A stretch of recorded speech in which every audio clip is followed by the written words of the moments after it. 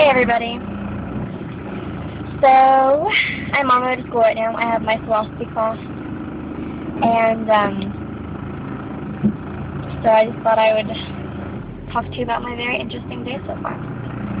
Since Daniel hasn't put a video up yet, I think it was in his last video or second to last video where he talked about how he decided he isn't going to put a video up every day because it's getting really time consuming and really difficult to do every single day.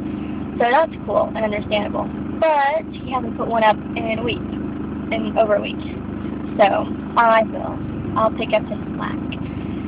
So today in my anatomy class, I think the person to my left is looking at me like I'm freezing. I'm talking to myself. But anyway, in my anatomy class, we dissected a sheep brain.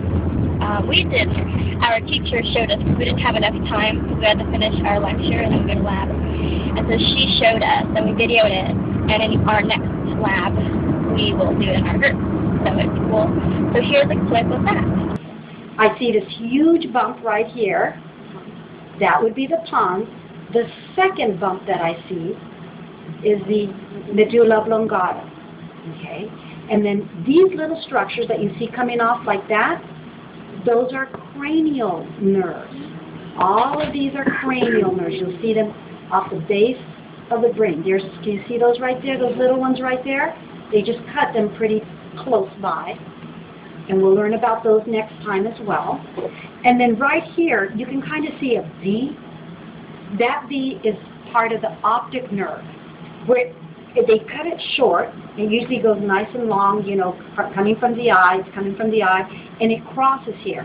Where it crosses is called the optic chiasm. Where it goes into the brain is called the optic tract. Olfactory bulb, into the brain, olfactory tract. Optic chiasm, into the brain, optic tract. Alright, so crazy. I expected the brains to be bigger, but I just don't realize that brains are really tiny. Especially sheep brains, they're really tiny. And I'm about to be in a no-phone school zone, so I'm going to go, and I'm going to leave you with, what other clip do I have? I don't know, but I'm going to leave you with this. I gave them peas. There's peas in cold water. And they seem to like it. I just cleaned their cage. So everything's nice and fresh.